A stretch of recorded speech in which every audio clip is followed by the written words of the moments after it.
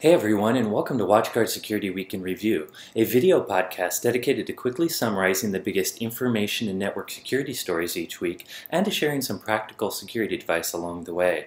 I'm your all-around security geek and host, Corey Nachreiner, and this is the episode for the week starting April 7th, 2014. This week I'm coming to you from Kuala Lumpur, Malaysia, where I've spoken at a Computer World Security Summit both in Singapore and Malaysia. I'm about to catch a plane, so let's jump right into this week's episode. Starting off this week, let's talk about the patches that came out. There was Microsoft Patch Day, where Microsoft released 4 security bulletins. One fixed some zero-day vulnerabilities that affected Word, the vulnerabilities I mentioned a few weeks ago. There was a big Internet Explorer patch that was critical, as well as some other Windows and Office updates. So if you haven't got those patches, be sure to go get them. Also, Adobe released some updates during Patch Day. Specifically, they released some fixes for Adobe Flash. So if you have any Flash users in your network, be sure to update them as well. And you can get more information on all these updates on the WatchGuard Security Center blog post I did early in the week.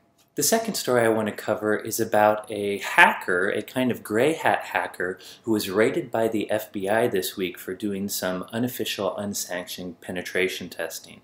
Throughout different episodes, I've talked about penetration testers. I really like penetration testers. It's good to do if you have companies that approve it, but there are some issues if you do penetration testing that wasn't asked for, some legal issues.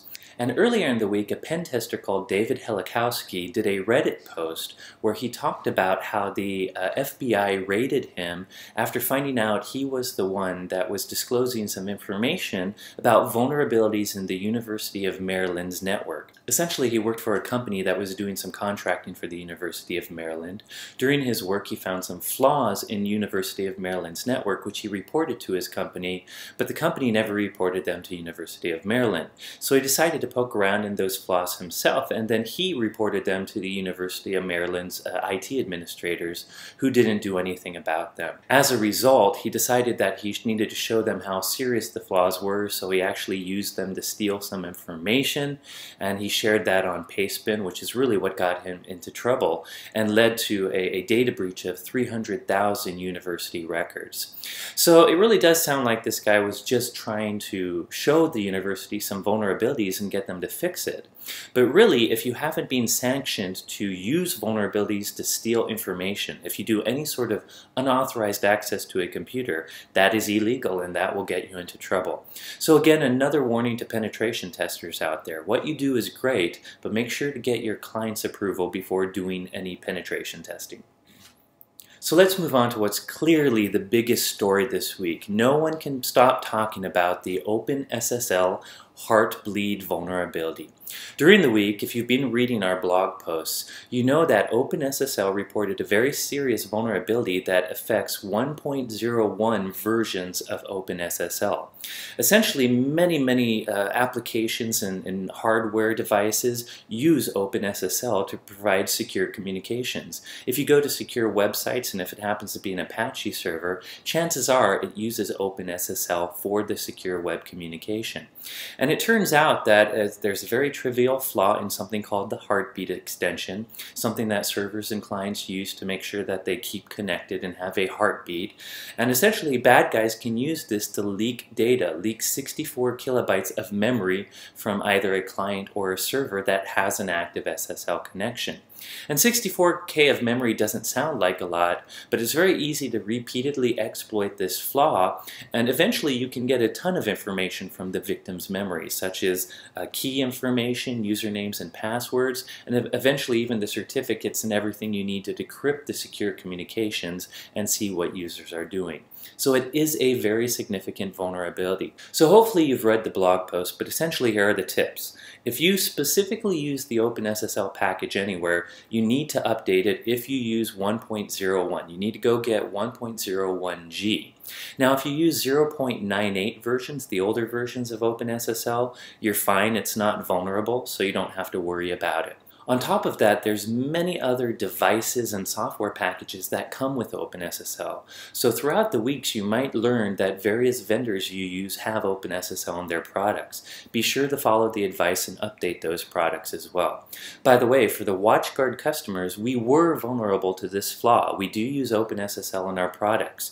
So if you're an XTM user, if you have a modern XTM device that runs 11.8, it was vulnerable. But the good news is, early in the week, we released an update 1 for 11.8.3 that fixes this flaw, so you can go get it. If you use older devices that use 11.7 or lower, they are not vulnerable, so you don't have to worry. We also did find that our XCS appliances are vulnerable to this vulnerability, but only the secure mail component. Furthermore, the secure mail component works in a way that it's only communication between WatchGuard and the secure mail cloud servers that is vulnerable to this flaw.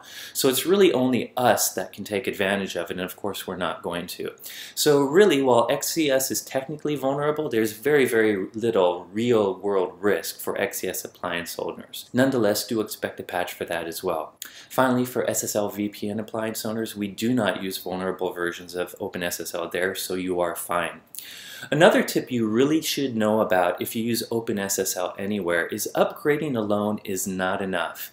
After you upgrade, really, there's a chance that bad guys out there could have been exploiting this and could have been stealing information via this OpenSSL flaw, including the digital certificates in your software or on your appliances.